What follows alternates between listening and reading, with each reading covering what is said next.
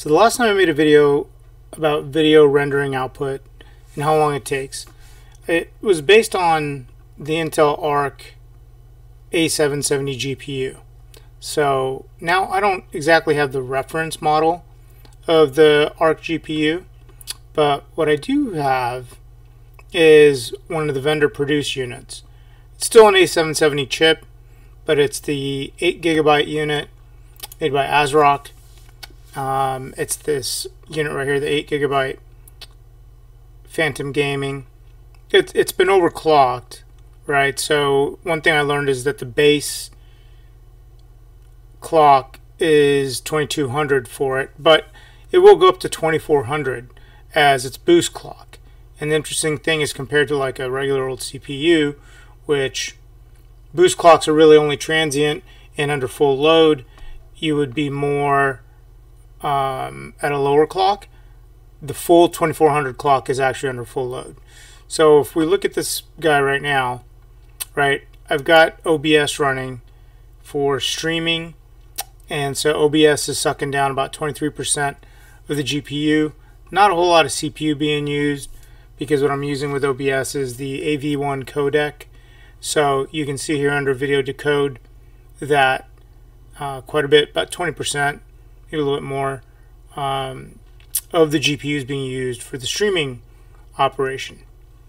Now if we look at Intel Arc, which is the companion software to the Arc A770 GPU, you'll notice that even with OBS on, the GPU clock's only at 600 megahertz. That's the idle GPU pretty much, right? That's the idle frequency.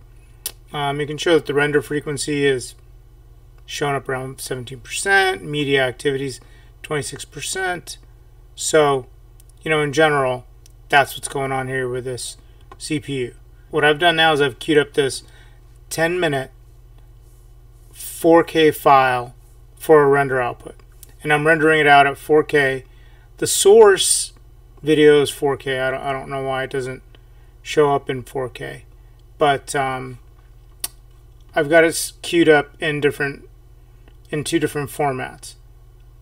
MP4, so I've got this now in two different formats. I've got QuickTime and MP4. So one of the comments in the previous video pointed out to me, hey, why don't you test AV1? Well, I was only doing QuickTime outputs, and QuickTime doesn't have an AV1 output, and AV1 is kind of what makes this graphics card unique. And what we want to see is how much central processor is it using versus GPU on these different formats, right? And we'll look at the different file sizes too once these guys are done. So when we look here, QuickTime, we're going to be able to output an MPEG. We're also going to be able to output an H.264 and an H.265. Now in MP4, we're going to be able to output an AV1, H.264, and an H.265. So we'll see what those file sizes look like and how much, what kind of effect it has on hardware. So QuickTime MPEG is about one of the oldest formats out there. And what we can see is the CPU has gone from, you know, pretty much baseline doing nothing to somewhere around 61% CPU utilization, right? And our GPU has gone from 23% baseline up to 52%. So in this old MPEG format, it's kind of a balance of using CPU and GPU. And the CPU we have is 16-core 3950X. So it's no slouch, right? 16 cores. I mean, we can see this in terms of logical processors. Just 32 threads is what this is operating. So now under the classic MPEG, when you look at the GPU clock is at 2400 megahertz, right? It's kind of at the top of its GPU clock. So the GPU clock's not only at a high frequency, 56% of its RAM's being used at this point. So now using QuickTime's H.264 format, you can see that in terms of GPU clock, the GPU clock's at 2400, just like it was previously when using it with the MPEG format. But what's interesting is with QuickTime, it's actually using less GPU than it was with MPEG. So H.264 in QuickTime is using less GPU, and about maybe a little bit more on CPU than it did previously. So, you know, that's really good to understand, so that if you have a system that maybe isn't capable, then you got to choose your format to fit your hardware, basically.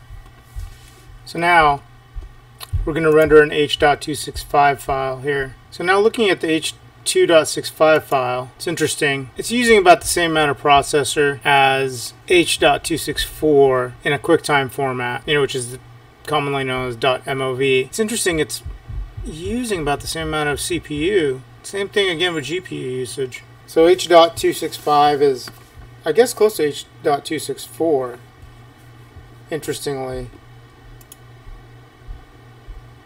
Same amount of CPU utilization, maybe actually a little bit less.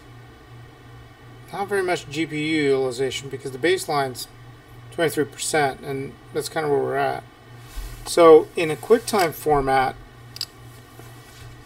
H.264 and H.265 are actually both pretty CPU intensive, not very heavy on GPU at all. It does bring the GPU clock up quite a bit though. So GPU clock is all the way up at the top, 2400. Now that we're done with the QuickTime files, I'm going to render out the MP4 files, starting with AV1. So now you can see clearly that the A770 GPU is built for AV1 decoding. And you can tell because the GPU is at 100% utilization in video decode and copy operations, or whatever it is that they're calling it. CPU, it's still using CPU, so don't go skimping on the CPU. It's still using about 41% of a 16-core, 32-thread CPU. Let's see what it looks like when it's logical processors. So it looks like one CCD is being used quite a bit more than the other. But AV1 is really truly built for being processed on hardware like the Intel Arc. Even with the streaming software going on in OBS and AV1, the GPU clock wasn't getting forced to hit boost. Now it's cycling. It's cycling between 1350 and 2400 megahertz, 112 watts. It says it's using because the GPU is at 100%. So now we're going to render MP4 in an H.264 format, see what it does to the hardware. In H.264 format, you can see that we're back to our usual scheme here, where CPU utilization somewhere around 70%, GPU utilization's back down to baseline. So now we're going to render out the H.265. So the MP4 H.265 also finds the boost clock. And interestingly, in an MP4, it's tagging the Arc GPU to 100% with 25% CPU usage. This will have to look at what the file size looks like here in a little bit. But looks like QuickTime's MP4, so it looks like QuickTime's H.265 is a different animal from MP4's H.265. That's really kind of bizarre. I mean, look at that, 100% GPU on MP4's version of H.265. So MP4, a little bit more GPU centric in terms of processing than is QuickTime.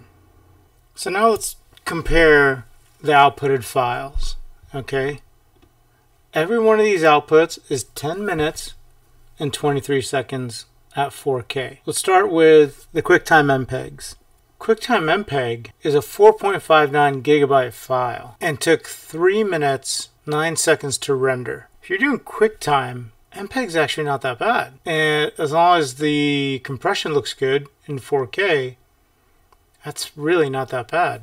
Now when we look at the H.264 file for QuickTime, the H.264 file is 9.35 gig. It's a pretty chunky file size to have to upload to YouTube or wherever you're going to output that to. And it took 10 minutes, 52 seconds to render, compared to 3 minutes on the MPEG version. Now QuickTime's H.265 is also a 9.3 gigabyte file, and similarly took about the same amount of time in QuickTime. So I'm thinking QuickTime is not really that optimized for H.265. The real kind of eye-opener here, a card that can do AV1 is just worth it in time saved and in file size saved if you got stuff you got to upload. AV1 in an MP4 took 3 minutes to render, 100% GPU, 589 megabytes. That's pretty small. The H.264 version still took 10 minutes to render. 10 minutes. 10 minutes 47 seconds actually, closer to 11 minutes. It is a 9.35 gigabyte file. So it's a big file. The real interesting thing is the MP4 H.265 took 5 minutes to render and is only a 5.9 gigabyte file. Yes, it's smaller, but MP4's implementation of H.265 is just more efficient than QuickTime's. But absolutely nothing beats AV1. Nothing. I'd rather upload a 589 megabyte file or stream using AV1 than using H.264. So in summary, thanks for watching. The Intel Arc A770 from ASRock's Phantom Gaming is a great GPU and is able to utilize the technology that's in the A770, especially with AV1, and for those of us that use DaVinci Resolve for editing. See you next time.